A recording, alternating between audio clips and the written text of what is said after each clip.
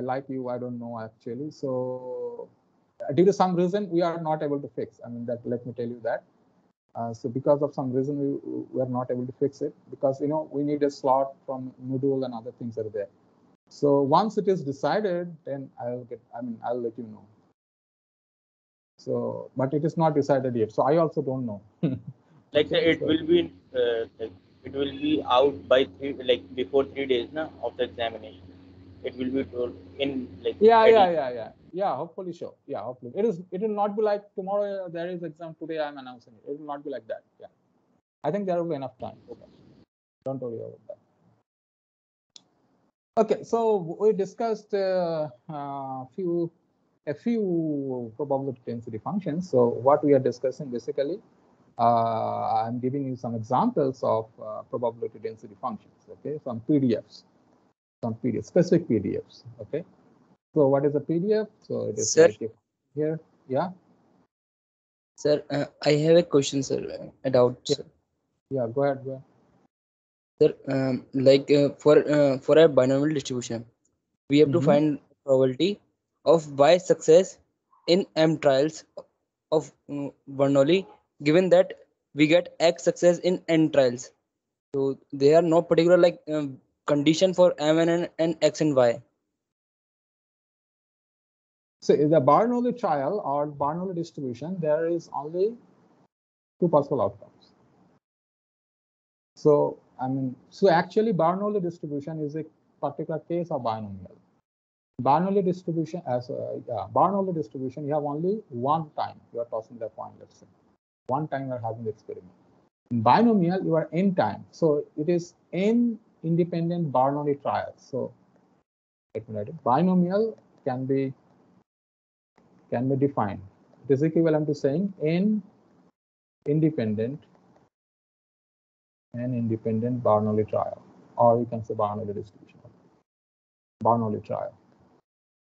So if you set this n to be equal to 1, then binomial is exactly equal to Bernoulli. Binomial is equivalent to Bernoulli when you are having only one Bernoulli trial. What is a Bernoulli trial? Bernoulli trial is nothing but one time you are having the experiment, and in that experiment you have only two possible outcomes. One can be considered as success, others could be failure. This is your sample space. Okay, let me write smallest. So, and then in that case, we said, okay, you can of course define a random variable S for 1. Let's success for 1, Sir, and let's say, yeah. Sir, I want to ask probability of Y success in M Bernoulli trials, given that we get X success in N Bernoulli trials. Yeah, n independent Bernoulli trials. So it is like, okay, you are having this. Okay, you are having this n Bernoulli trials. So it could be n could be equal to something 1, 2, 3, 4, 5, 6, 7. Let's say n equal to 7. Now total number. So for each time, let's say you are tossing a coin, because coin is a very good model here because it has two possible outcomes. One is head and tail. So you are 7 times you are tossing the coin. Okay. Now what does this binomial measures? It is the total number of successes, in 7 Bernoulli trial, which are independent, because the outcome in the first coin is independent of the outcome in the second coin. So binomial is nothing but it measures the total number of successes. Total number of successes in n Bernoulli trials. Is there any problem? Success in n independent. No, is that okay now? Independent Bernoulli trial. Bernoulli trials. This is what it measures. Now what happens is so this is total, but it does not say in which particular trial you will get a success. So for example, you can get 3 successes. Suppose you want to find out the total number of paths. So basically it is a sequence, right? So it could be S, F, S, F, F, S, S, okay? Something like that. So here, for example, 4 times success, but 4 times success also can occur in different ways. So we have to consider all possible those favorable cases. It is like your 10 plus 2 standard problem, okay, where The probability of getting ahead is, let's say, P. So that's the probability of success. Probability of failure will be then 1 minus P, just the Bernoulli trial, okay, the Bernoulli distribution. So you know for each is defined as Bernoulli. But now what you are doing, your question is different. You are having n times Bernoulli trial. Now you are measuring total number of successes. So what is the possibility? What is this not possibility, but what is the probability that you will have 4 times success in 7 trials? So this could be one way to get it. Similarly, that could be another way to get it. Let's say first 4 times you got success, and then the rest you got failure. Okay, or F. So accumulating all the sequences of success and failures, you get a number, right? So that number is actually given by this formula. So the question is, you can do it by yourself when n is small, but when n is in general, so what is the formula for that? So that is x equal to x, small x. So capital X means the random number which measures the total number of success, and this is a number. So total number of success could be either 0 or 1 up to n. Okay, so n could be what is the probability that I will get no success, or 1 time success only in n trials, or dot up to n, like all our successes in all trials. So that is what it measures. So then you have this formula, which is NCX and p to the power. So n times, what is that? X times success points p to the power x, and the rest are then not. So what is the probability of having this event, for example? This event is, this is probability p, this is probability 1 minus p, probability p. These are all independent. So probability of the entire sequence is nothing but probability of this individual outcomes, because they are independent. So which we proved earlier, the probability of A intersection B, let's say, will be probability A times probability of B. So you can consider this as an event, like the first time is success. That is an event. You can consider it like that. Okay, that first time, first toss in the first Bernoulli trial, you get success or you get head.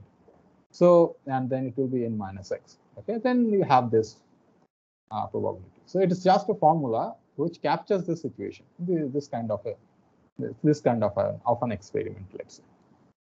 So it generalizes the entire thing. It can be a coin, but it could be anything where there are 2 possible outcomes, and that is repeated independently. That's n number of times. Then this is the total number of a particular possible outcome. Then this will be like this.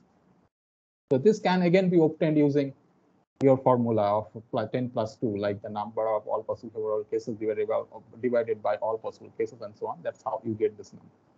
So that can be done, but we are just saying that this is the formula. So one can derive it. Of course, I did not derive it. I'm just saying this is the PMF corresponding to binomial. We are calling it a binomial. There is a reason to call it a binomial, because these coefficients are nothing coming from the binomial expansion. Okay, this coefficient like P1 plus P. You can write it like these are the binary, what is called binomial coefficient of, let's say, P plus 1 minus P whole to the power some n. Then this will be nothing but the binomial coefficients. Okay, I did not say all this because okay, so there is a lot of time saying everything. I mean, you should. That's why you should. I referred to you a book which you should read, and there are a lot of problems you can see. Like there are a lot of examples, okay, which can be put into this particular framework. Okay, so I cannot say everything because it is time consuming. I have to finish everything, right? So, but anyway, so it can be discussed in much more detail. We will get, I mean, even I did not show you what does the curve look like. Curve meaning what is the PMF look like. I did not even say what is the bar diagram. I mean, every time I plotted it, but I did not say it. For example, when this, I mean, anyway, so we are not having much time today, but okay, let me just say it. So let's say these are the possible for a discrete case. Okay, for example, if it is continuous, let's say the entire thing from here to here. And for discrete, let's say these are the possible values of the sample point. Now, when I have this kind of a curve, then I'm saying that this is area. Okay, this is the area because we are measuring it like the probability of having this A to B. Let's say this is A, this is B, fx dx. Okay, A to B. So this is the probability that the event or the values of this x will be lying between A to B. This is the probability of this particular event. But when I'm computing the discrete, for the discrete case, so I'm computing the precise probability here, this discrete values. I am taking the sum of it. Okay, I'm having this discrete values. discrete values and having the sum of it. Then the question is, how does it make this thing equivalent? Okay, or maybe in what sense this continuous phenomena can, or the discrete phenomena can be considered as a special case of this. That also can be done. For example, this area, the idea of area can also be included in the discrete phenomena. For example, you consider a region or an interval of length 1 around every point in the sample space, or the range of the sample. So this is the range of the sample space. We have some sample space here, S, and all of these or some of these are mapped to this one. Some of these are mapped to, let's say, this one. Some of these are mapped to this one, and so on. So now if you take an interval of length 1 around this each point, and then you consider a rectangle here, okay, then the area of this rectangle is nothing but the probability, this height only, because the base is 1 unit. The base is 1 unit, then you consider this as the area of this. Now then, if this, so then you can show that this is also a kind of the same thing. You are actually calculating the area. So this has a similar interpretation. But when I'm saying this, I'm including that these are the entire interval of unit length. Okay, so in that sense, it is the same. Okay, so yeah, so this can also be explained. The PMF also can be explained this way as well. Okay, but which I did not discuss. Okay, but anyway, so you can so that's why we refer to your book. So you should follow a particular book, because you know, everything will not be able to discuss. Okay, will not be able to discuss all possible all possible things. Okay, but if you read go through some different sources, okay, so then you possibly will get a different angle to the entire thing. Okay, so what is the minimum possible we are discussing here, or let's say we are keeping a balance, that much also we can say, like whatever is minimum necessary for you to understand in order to grasp what is going on here. Okay, but that anyway, so these things again can be discussed in many ways. Okay, so yeah, so this is the thing. Okay, I think we are losing a lot of time. So, so any other question quickly?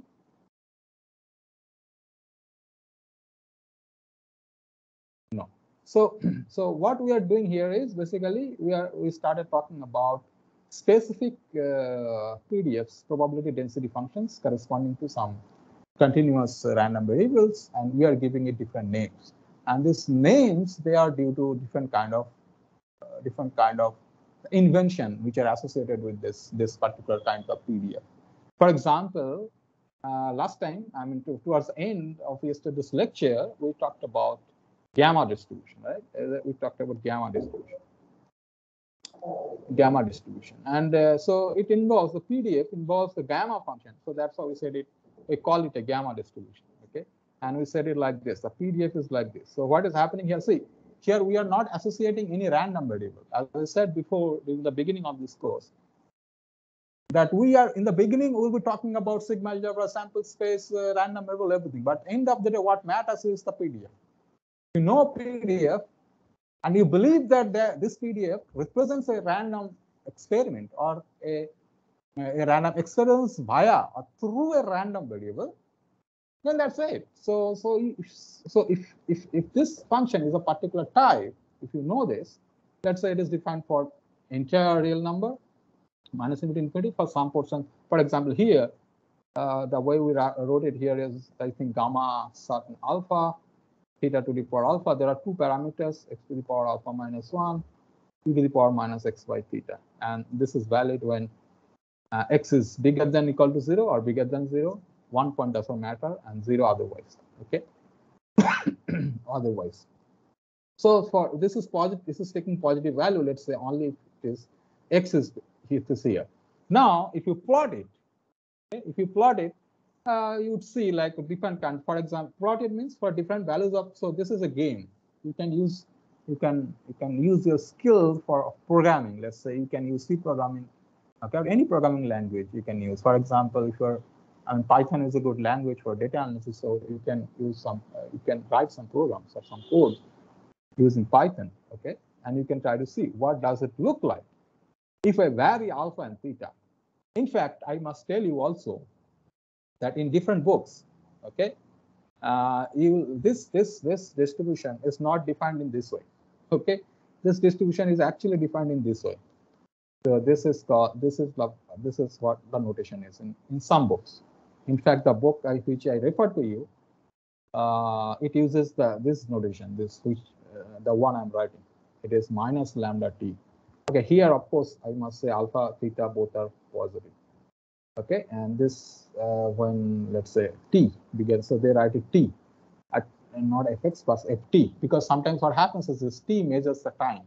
Okay, in some kind of, let's say you are measuring lifetime, okay, of something. So if t sometimes measures time also. I mean, t is represented as time. So that's why some people prefer to write it as t, not x, or 0 otherwise, let's say. Then what happens is here also you have two parameters, which alpha and lambda, and both are bigger than 0. And this lambda is nothing but 1 by theta here. If you just say set lambda equal to 1 by theta in this particular distribution, then you get this particular expression. Okay, but when you explain this has another dimension to this. I mean, when you try to plot it, suppose here I was plotting it for this, and here again you plot this, and then you try to see what are the changes in the diagram when you vary different values of alpha and different values of lambda. You pick different. So based on that, this expression, some people will say that alpha is called the shape parameter, and which I did not say, of course, because I used this expression or the other one. And the lambda is called actually the scale parameter. Scale parameter. A shape parameter means if you change the values of alpha, the shape of the curve will change. The shape of the curve will change. Okay, and then shape of the curve will change means, for example, if you pick alpha equal to, let's say, half. Okay, then it will be something like this. Okay, something like this. Okay, but if you, so this is for alpha equal to half. But if you say, let's say alpha equal to 1, then this shape will be like this. Okay, so alpha equal to 1 means you see gamma value, you know the value of gamma alpha. Okay, so this will be lambda times e to the power something. So this will be exponential. So that's why I'm drawing it like this. Okay, if you pick alpha to be equal to 1, then this will look like an exponential. So that means the shape changes with respect to the value of alpha. So that's why alpha is sometimes called a shape parameter. Scaling, this parameter is a parameter that if you change, even if you change the value of lambda, the shape will not change. Shape will be fixed, but something else will change. So which is represented as 1 by theta in the other expression.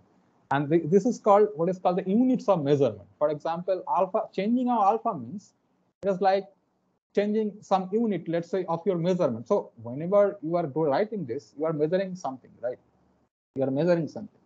So for different values of lambda, it says lambda is this scale parameter, because in some units it could be seconds, in some units it could be minutes.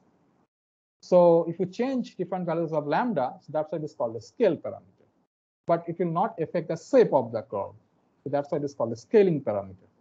The scaling means whether you want to make the measurement, okay, in between per second or per minute. Okay, based on that, this lambda will change. Or maybe you can say alpha is equal to 0.0003. So then there will be a different scale, not minute or second, but some amount of minutes or some amount of seconds. So let's say let's say millisecond or something, which may not have a very standard kind of a unit of time. Let's say. So these things are also there. So in different books, people follow different kinds of things. But the basic thing is that this is an expression, whether you consider this or this, they are as a function, they are always same. Okay, whether you represent it by 1 by theta or lambda. Yeah. Sir, is this graph for PDF? Yes. FT or FX. And sir, the scale parameter is changing the values in x direction. No. This is not. This is x. So x is independent of lambda. For example, here in this expression, lambda and what is that? Lambda. Oh, sorry, alpha and lambda. That's a lambda here. Here is also lambda. So x is what t here. T is independent of this. T is this axis. This is t, and this is ft. So this is a multi-parameter function, like it has two parameters. One is lambda and one is alpha. So for a specific value of lambda and alpha, of course, you get a function. Okay, ft. Let's say you take, because alpha, beta, alpha, lambda could be anything. Here, theta and alpha could be anything. Let's say you set alpha equal to 2, theta equal to 5. You get a curve. You can change the values of lambda and alpha. You'll get a different curve. But whatever curve you pick, area under that curve, okay, will always be 1. That's why it is a PDF. And it is always non-negative. So it will not go in the negative axis of y. So ft is, value of ft is always positive, or let's say non-negative. So that's why the curves will change. If you can just plot it and see, like this would be a game. I told you yesterday also, like the students in Brown University, they have developed a software. Setting different values, you can immediately see what is the picture. But you can also do that. It's very simple. You have to write a 3-line program in any kind of a language that will plot this curve. And you could take some random values from, let's say you said alpha to be from, let's say 0 to 1, bigger than 0. But anyway, less equal to 1, let's say. And theta is in some domain. You could change some random values and see how these curves are changing. Then you can give it a name. So then these names are justified. But since I did not plot anything, okay, so I did not give you the name, like the shape parameter, scale parameter, and so on. But one can do that, okay? One can do that and see what are the changes. But using this theta, there is another advantage to remember the formula for expectation and this. Expectation, which I discussed, I think last day I discussed, it is theta times alpha. Yeah. So this expected value is easy to remember, like theta times alpha. Because in other expectation, you probably have seen that those are like rational numbers, like some 1 by 1 minus p, something like that is there in some, except the fact of binomial, of course, n times p. So this formula, okay, also you need to remember, since you are not doing offline courses, so this is okay because you can check your lecture, you can check your lecture note. But when you are appearing for an offline exam, any exam in this world, which is offline, let's say you have to appear in and sit for an exam, then you have to remember it, which is actually cruel. Okay, I mean, this should not be done, but this is what is practiced. Because there is nothing to remember, right? This test should be for your anyway. So let us not go into that. So, so this is easy to remember, like theta times alpha and theta squared times alpha. Of course, you'll forget again later on. But at least for the purpose of exam, at least you can remember, okay? Which I should not recommend to remember this because I mean there is no anyway. So let us not go into that. So it is easy to remember. Like when you have gamma, so you have two parameters, theta times alpha, theta squared times alpha. You can just remember it, at least for the sake of exam. So then you can write this in terms of 1 by theta. Otherwise, again, this will be instead of theta, it will be alpha by lambda. Okay, that's it. But since there is a ratio, sometimes you get confused. People get confused with different kinds of expression of expectation variance. So this has this kind of an advantage. But anyway, you can just plot it and get a feel. How does it look like? Okay. By the way, so what I started talking about is we are assuming that this is a PDF because why it is a PDF? Because it satisfies the properties of a PDF.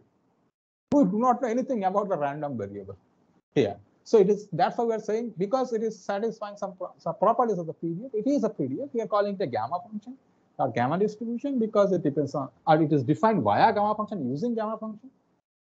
So since this is a PDF, this must correspond to some random variable, which you don't know.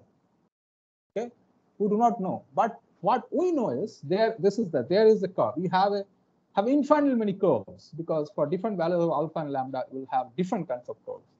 Now, whenever you get a data, let's say if data is always discrete and you get this kind of a curve, I mean, for different distribution, you get a similar kind of a curve. Let's say you get this for this particular values you are getting. Okay, these are the picks you got. So then easily you can guess, okay, this may come from some kind of exponential function. So let us look and let us go back and see that what are those PDFs, okay, which include an exponential function as a factor. Possibly this is modeling this kind of a scenario. I mean, this real data, okay, which are here, let's say, okay, and this data is taken at this point of time, this point of time, this point of time, or whatever be the context, okay. So then you can possibly go back and see that whether it is following that for some particular values of alpha and lambda. So these things we'll be discussing actually when we'll talk about estimation of parameters, okay. And there is another thing which is called hypothesis testing. provided we have enough time. Okay, I'm telling you, iteratively, again and again, so that if we have time, then we'll be able to discuss all those things. That how do you get a guess? How do you estimate such values, the parameters which are involved in this PDFs? And the question is whether if you are assuming that your data is following some kind of a distribution, if you make this kind of a hypothesis, okay, then you have to test whether this hypothesis is correct or not. Okay, what are the techniques to do that? Okay, and what are the possibilities that you can make an error in that particular hypothesis? So that's the job of hypothesis testing. So we'll be discussing that, but which here we just need to know this. What are those PDFs? Okay, you can read about it, like what are corresponding practical situations how this can appear, but this is not of our interest for the time being, because for the case of data analysis, we may even not know how the data is obtained. The data set is given to you. Now you have to analyze. You never also sometimes do not know how this data is produced. Okay, in that case, what will you do? So you have this kind of a PDF or this kind of a PMF. Okay, and based on that, you have to analyze. So you have to know the techniques, how to analyze the data. So sometimes it may happen that it will not know the source of the data. So that's why there is a concept also that different kinds of uncertainties, which I did not again explain in the beginning. So collection, when you are collecting your data, that is also uncertain whether the data is correct or not. So again, you are making an assumption the data is correct. Now we are trying to figure out what could be the possible distribution. Okay, I think, yeah. So these things are there always. Okay, but we need at least to know that what are different kinds of standard PDFs available to us, and what are their mean variance and this kind of things, so that at least we can start, okay, discussing about a data if the data is given to us. Okay, we have ground zero level information to begin with. So this is what we are discussing here. Okay, so then one more distribution which we call exponential. This is also continuous time. Continuous. This is a distribution for a continuous random variable. So this is a PDF. This PDF is called exponential distribution. So it is defined as this: fx is equal to 1 by theta to the power minus x by theta if x is positive and 0 otherwise. Okay, and theta is positive, so there is only one parameter. Okay, you can write x is distributed as exp. This is standard notation. exp theta. Here, just a note, you can probably already have observed that this is a particular case of the gamma function. In fact, in the gamma function here, if you put alpha to be equal to 1, if you put alpha to be equal to 1, you get back this exponential distribution. So this is exponential distribution is a particular case of gamma. So this is just a note that setting alpha is equal to 1 in gamma distribution.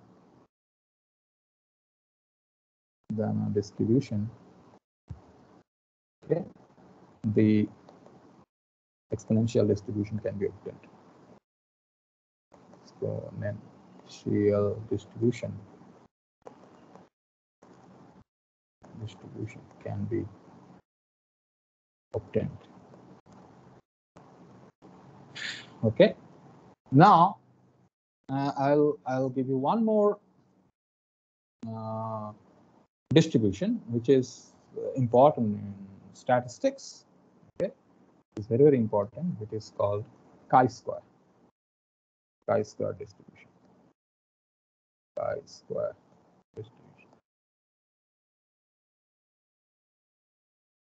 distribution. Okay, and again there is a term which is called degrees of freedom. Okay, here, but it has a different meaning. Okay, which I'll not say if I get time when I'll discuss statistics. There, using the context, I'll explain what is the degrees of freedom, what is the concept of degrees of freedom. But here, let us say, let us define the chi-square distribution this way. a chi-square distribution. Suppose we have a random variable x, which follows chi-square distribution with r degrees of freedom. A random variable, or just say the chi-square distribution, chi-square distribution with r degrees of freedom. R is a parameter here, of course. R degrees of freedom. R degrees of freedom is given by this kind of a function fx, which is equal to 1 by gamma r by 2, 2 to the power r by 2, x to the power r by 2 minus 1 to the power minus x by 2 when x is bigger or equal to 0, or you can say bigger than 0 and 0 otherwise. So this is the formula for, and of course r is degrees of freedom is always positive. So this is called chi-square distribution with r degrees of freedom, and then we'll say the corresponding random variable is distributed as this. This is the notation of chi-square r. In fact, you can also see, probably have observed, that this chi-square is a note. Chi-square can be obtained also as a special case of gamma. So gamma is a generalized one. So this is just a note. Okay, that setting alpha is equal to r by 2. Alpha r is some positive number, and theta is equal to 2. This chi-square can be chi-square with r, let's say, can be obtained from gamma.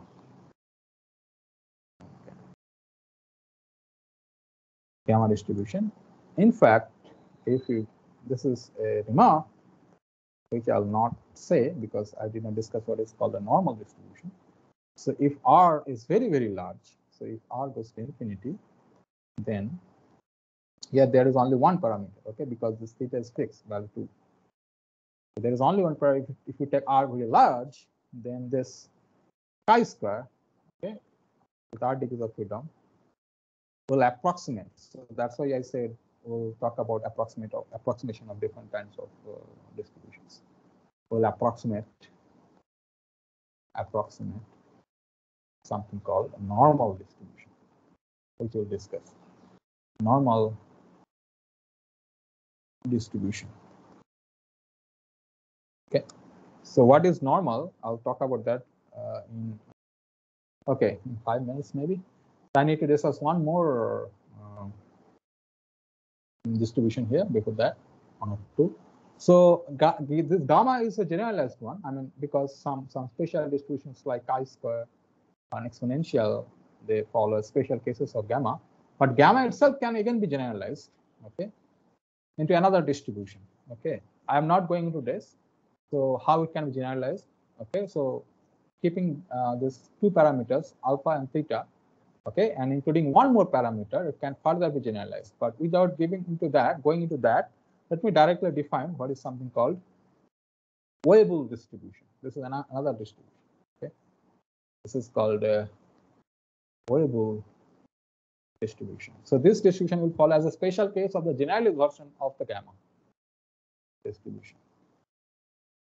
So in the Weibull distribution, the density function is defined as this: fx is equal to alpha by theta, x to the power alpha minus 1, e to the power minus x to the power alpha by theta. And when this x bigger or equal to 0 and 0 otherwise. In fact, here if you set, this is just a note, you just see, if you just set alpha equal to 1 in Weibull, you'll get back exponential distribution again, which easily can be seen here. If setting alpha equal to 1 in Weibull gives us exponential. And this Weibull distribution is actually sometimes used to model lifetime of different components of the system. And here, this is a new distribution. This is different from gamma, but for a special case of Weibull is again exponential. The corresponding what is called mean is this theta to the power 1 by alpha, gamma of 1 plus 1 by alpha.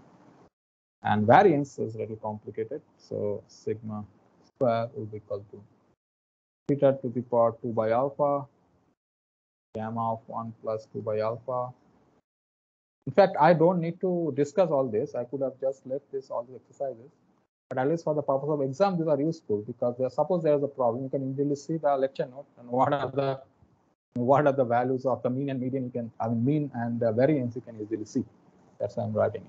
But you must check. Sometimes I may be wrong. I should not be, but by mistake, whenever writing and saying, sometimes I could be wrong. So you should check again with some book, the textbook which I gave you.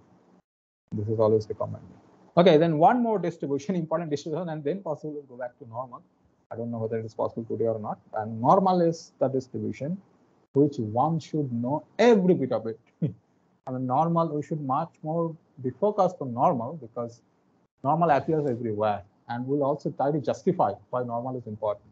But let us, before that, let me define one more distribution, which is called beta distribution or beta distribution. Beta distribution. Okay, so beta distribution is a distribution. This also occurs in many.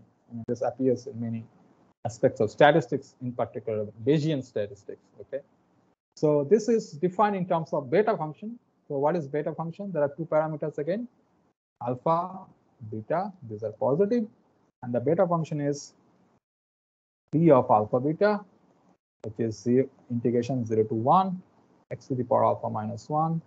1 minus x to the power beta minus 1 dx. Okay, and some properties of this beta function, because it also connects to gamma, which you possibly know, but I'm just keeping a note of it. So beta of alpha, b of alpha beta is gamma beta by gamma alpha plus beta, and you know what is gamma function, which we discussed before. And another thing is, if we just change alpha and beta, it doesn't matter much. So it is symmetry. If we replace alpha by beta or beta by alpha, doesn't matter. It is the same expression here. So beta, b of alpha beta is same as b of beta alpha. This is symmetry. Okay, in the notation, like whether you can change alpha and beta. And another thing is, if alpha beta are positive integers, if alpha beta are positive integers, then it has a nice expression. Yes, then b of alpha comma beta will be alpha minus 1 times beta minus 1 divided by alpha plus beta minus 1, alpha plus beta minus 2, and then it is like a similar kind of an expression which we have seen for the gamma function. Okay, when the n is integer, because the parameter was n, so it is alpha beta. So this is alpha minus 1 comma beta minus 1. Now we are able to, so let me just define what is the PDF corresponding to the beta distribution. It is fx is equal to 1 by b alpha comma beta, x to the power alpha minus 1, 1 minus x to the power beta minus 1, 0 less than x less than 1, and 0 otherwise. Okay, and the alpha beta are of course positive, which we said before. And if any random variable which follows this beta distribution, we write it as x, it distributes this at beta alpha beta. So there are two parameters. Okay, and in fact here also one note. If you take alpha beta both to be not, if you set alpha to be equal to 1 and beta equal to also 1, then this distribution will be nothing but uniform distribution. So then beta distribution,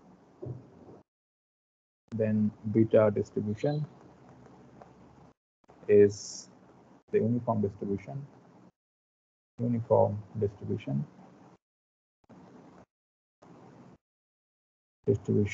over 0, 1, because in uniform distribution you have defined in an interval a and b. Here the interval is 0 to 1, and the mean is, it has a nice formula, alpha by alpha plus beta, and variance will be alpha beta divided by alpha plus beta whole square, alpha plus beta plus 1. You can possibly consider all these things as homework, how to prove that these are actually PDFs, and these things also can be proved using the MGF, or directly you can compute this mean and the variance. Anyway, we are not doing it here, okay? This will take a lot of time, but this is, it is ultimately end of the day it is integration. I think you know better than me how to calculate, how to evaluate integration, okay? Okay, now we are ready to talk about what is called normal distribution, but instead of normal, I would say Gaussian distribution. This is famously known as normal. I'll also tell you why it is called normal. This is the most famous distribution because of so many reasons. Distribution. Okay, this is where I must tell this, people to note. This is widely used. Widely used in every aspect of statistics, used in statistics, machine learning,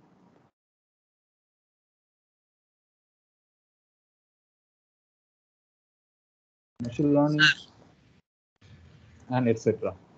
Yes.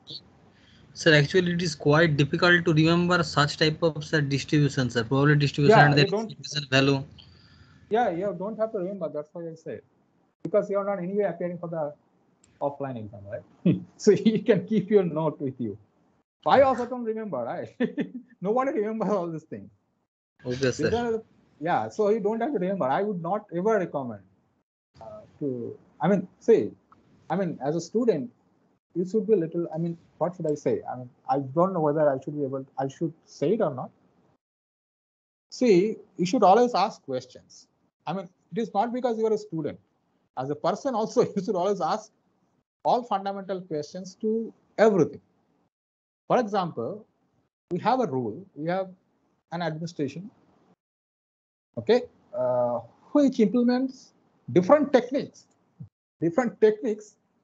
so that students should not cheat. Okay, we develop different kind of mechanisms. But the first question is, do the faculty members also not cheat? That's the first question. Okay, so the question is, who is on the other side of the table? Right? It is not like faculty members are, they can be, I would say, allowed. They can be allowed to cheat. It is not like that. Okay, they also should not. But I know most of the faculty members also cheat. Where? For example, when I'm making a question paper, where I'm making the question from, should I making it by myself, or I'm reading a book and copying it from there? That is also a question, right? So if I ask you to remember this, then I should also remember first. But I'm telling you that I cannot remember all these formulas, because how can you remember one thing which is very typically like this kind of form? Unless I can remember it possibly if I use it for a daily purpose. Let's say every alternate week I use it, this kind of things. Okay, then possibly after using it so many times, I can possibly remember it. But otherwise, I'll not be able to remember it. Right? So you don't have to remember.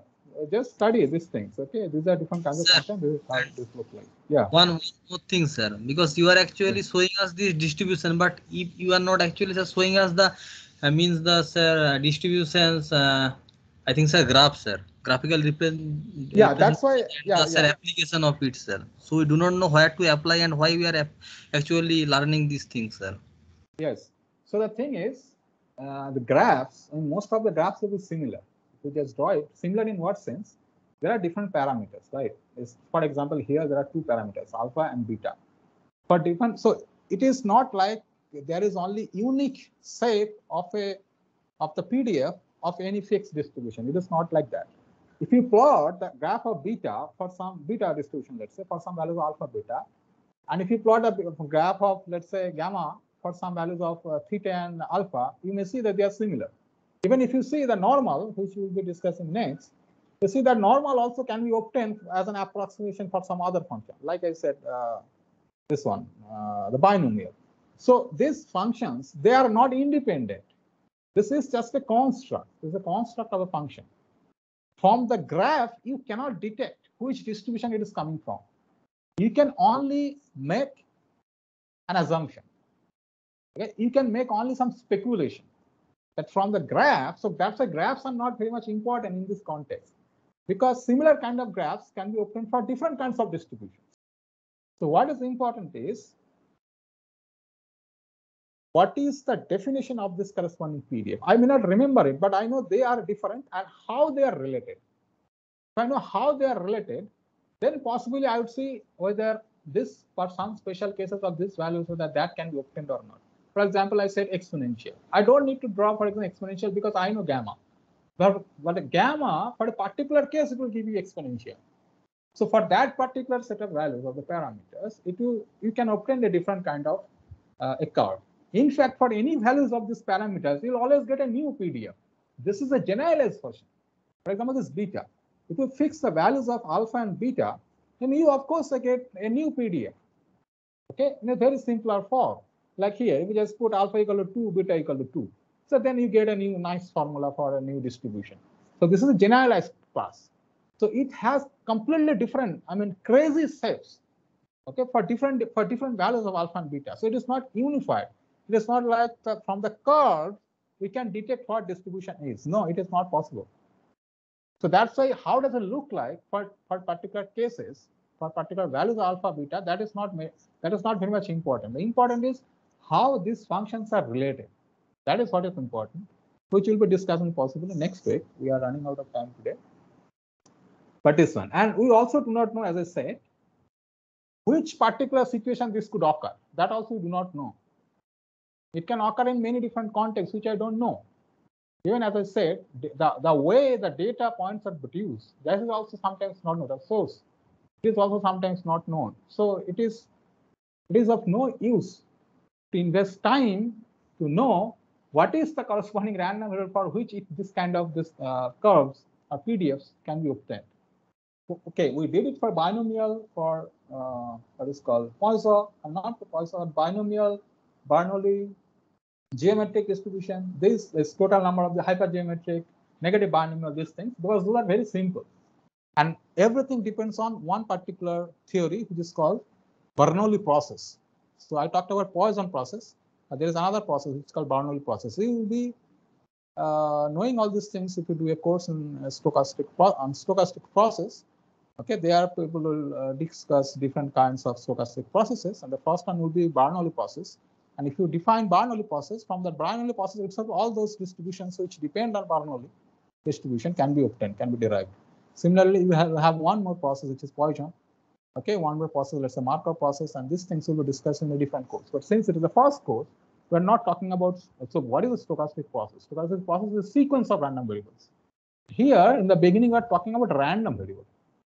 Then it will come, what is a sequence of random variables? Okay, so that's a different advanced topic, not this topic. Like it is just only random variables and it's PDF. So PDF is nothing but your 10+2 situation, where you get to know different kind of functions. So it is the same thing. You are studying different kind of functions, but here there are different kinds of parameters associated with the function, and these functions are related in some sense. For different values of parameters, this can be obtained. One thing can be obtained from the other one. So curves or the PDFs, how does it look like? It's not much important because it can take totally different shape if you change the values of the parameters involved to define the PDF. Yeah. Okay, I think we will not. Yeah, go ahead. Any other question? Okay, I think I will not be able to. Yeah, Okay. yeah. So, but anyway, so you should read the book, the textbook which I referred to you. There will be a lot of samples of curves for different values of these parameters. Okay, but you cannot get a generalized curve for all values of alpha beta because it is an infinite domain. What you can possibly do is you can get a surface. Okay, let's say alpha is, but that surface will be very, very crazy. And from the surface, the way it will look like, you will not make a guess like what is this. I mean, you can try to draw, let's say, the surface corresponding to this function, let's say beta, for, let's say, when alpha is from 0 to 1 and beta is from 0 to 1. Let's say you draw this. You take a continuous domain. You draw a surface like this. Let's say this is alpha, this is beta. You set the values from 0 to 1, and also this is from 0 to 1. So then this is your domain. You discretize the domain. Okay, this is a standard way to plot any a curve or a surface. And this is your beta or fx, let's say. So then you will get different values of this thing. Okay, for different values of alpha and beta, you can discretize into, let's say, 200 or 100 or 400 points from 0 to 1. And then you calculate all the values of this f, and then you try to get a feel. How does the surface look like? But I must tell you, we can try and do that, and then you can get back to me how does it look like. Okay, because yeah, anyway, but you should read the book, which I refer to, or at least have a look. There you see how for different standard values of this parameter, or for different values of parameter, how does they give some examples. Yeah. Okay, I will stop here, but if you have any question, please ask. Yeah. Sir, there can be more